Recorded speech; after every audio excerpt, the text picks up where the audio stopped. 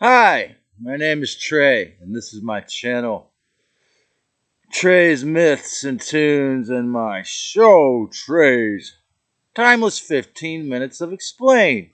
And today, my talk is called Why Friendliness is Wrong to the Fallen Controllers.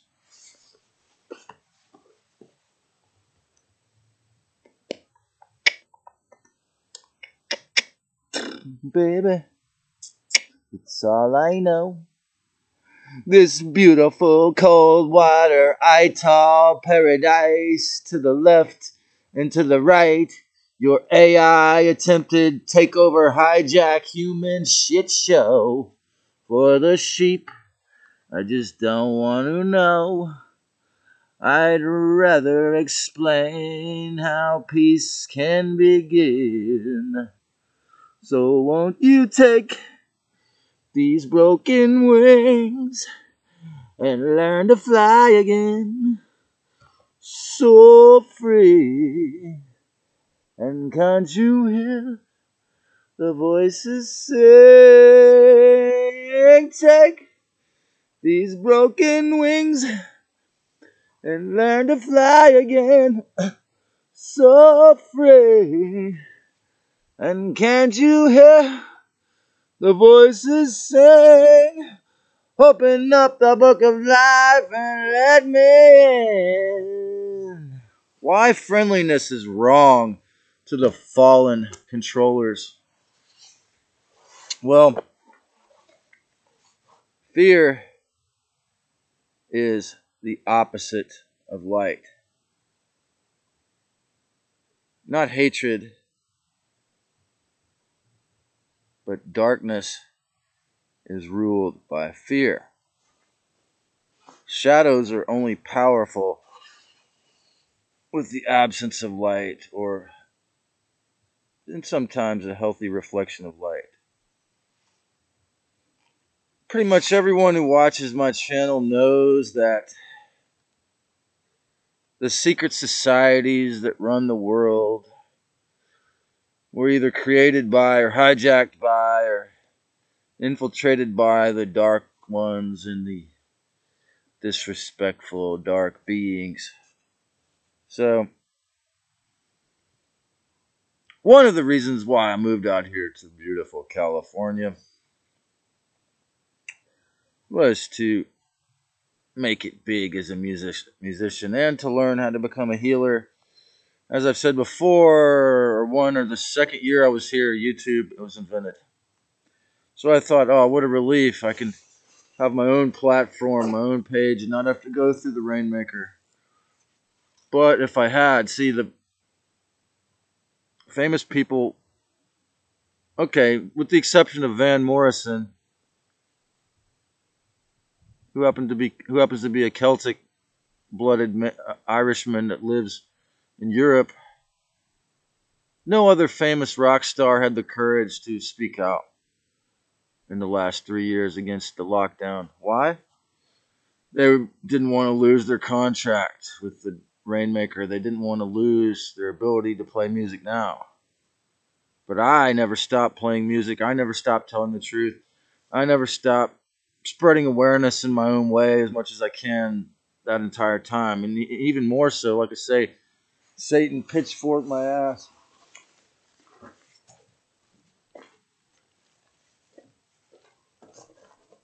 You call yourself a shaman? You call yourself a yogi? Well, my Nazi followers are going to lock down the world. And then see how much of a healer you are now without all your resources, with them all locked down, huh? Well, thank you, Satan. You helped me be a better person. Thank you, Lucifer. You can only help me be better, as the cliche goes. You know, even if you take me out of this body, it helped my spirit be better. But I don't like learning in hell. I don't like having to wear a heavy jacket when it's a blue sky in a town where it's normally 72 degrees when it's a blue sky. For the past 4 months. I don't like ice nucleation.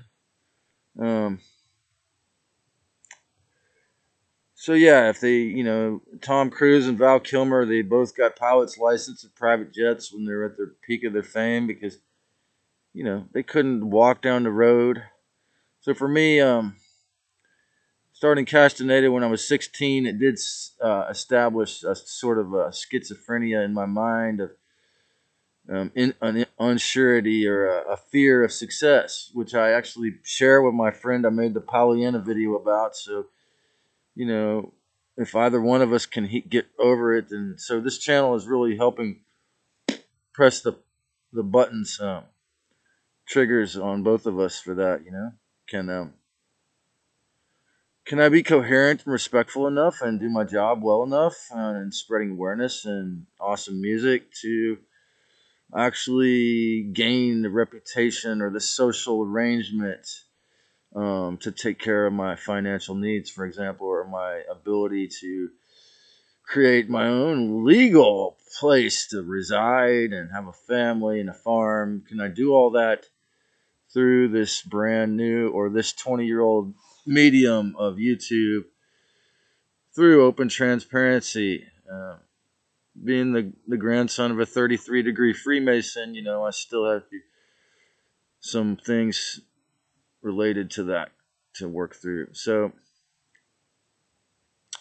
as I've said several times in my videos, I love I read a lot of the Buddha's list, but the one that really sticks in my mind is called the Four Immeasurables. I'm not much for lists, but friendliness, joy, equanimity, and compassion are four qualities that are so great you cannot measure them.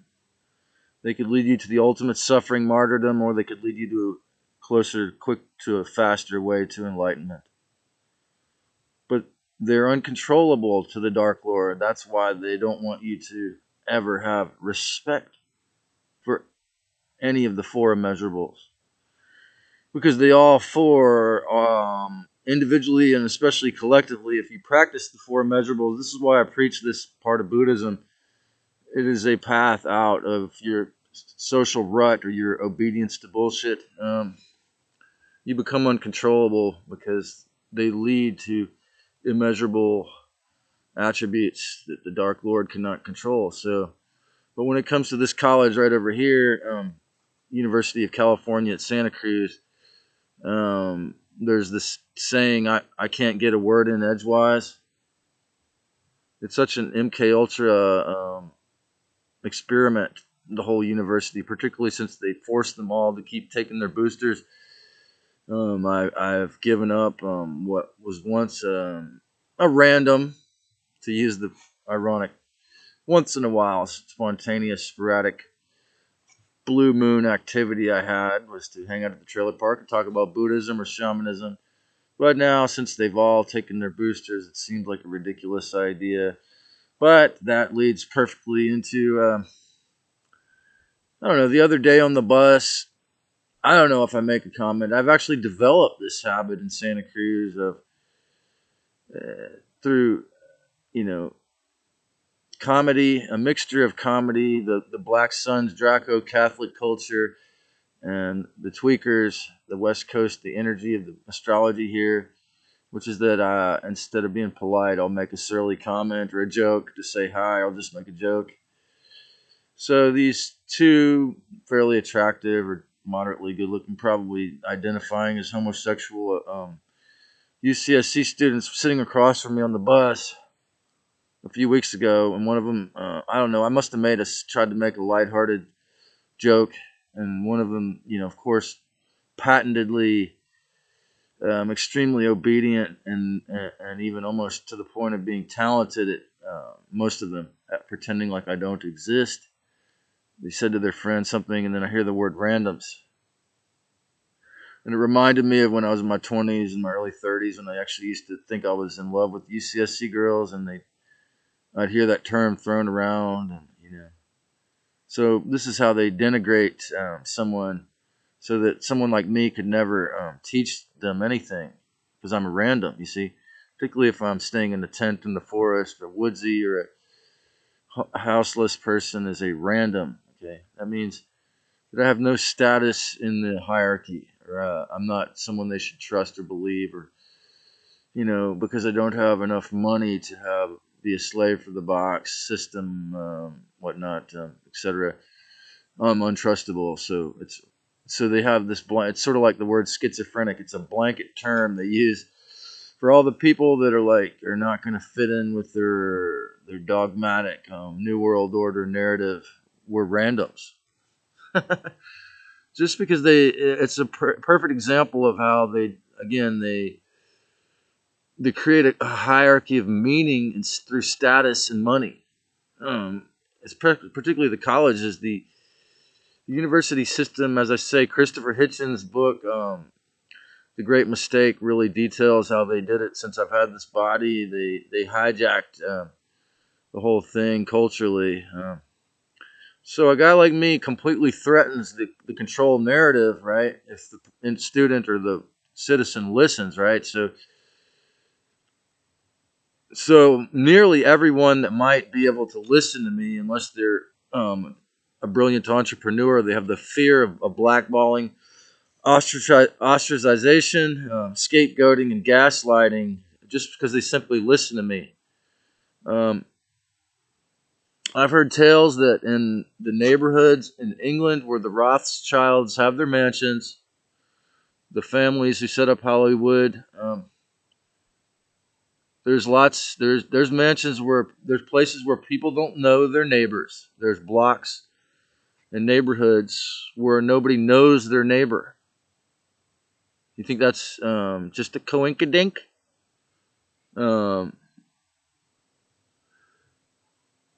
If you respect everyone, if you have equanimity, if you have friendliness, it inherently smashes the reptilian hierarchy because they can't stand it. Simply because it's the original model of human reality, which is not controlled by Satan, Lucifer, the shadows, the fear, selfishness, because it's real on the soul level. The individual, again, it goes back to gnosis. To be friendly, the individual has to trust themselves, the universe, and to be in a haunted town on the West Coast and be friendly, it takes. I see people from here are friendly once in a while, but they're the amazing exceptions to the rule. They're the really super advanced, beautiful souls trying to heal the so-called bodhisattvas. But on the other hand, there's truthers, many, many dozens of people in the truther community, the voluntarist, the anarchist, the peace, brave and free community who won't talk to me, won't accept me. Again, perhaps because they see that I'm being a overgrown child, financially dependent. Because when you live in a financial slavery system, everyone is judged by how good of a slave, how much of a hustler they are. Which is, like I say, it has its pluses and minuses, and I was that person before I, accepted after my mom begged me for 3 years. And again, it's not my whole psyche never accepted it. I always believed. They could never deter me from the belief in the self-healing of the body, the belief in the oneness, the belief the God or goddess is good. But those truthers who won't accept me are still under the 3D slave or 3D ego idea narratives, okay? And that's why they can't watch this channel or accept demons and idiot, retarded, powerfully psychic parasites in the fourth dimension. The ultimatums of 2020, take it or we'll take your job, or take it or you can't stay going to school here, is really, really symbolic of the contractual negative aliens way of life. Okay, this is the way they rule. This is the way they roll. And this is what we have to reject.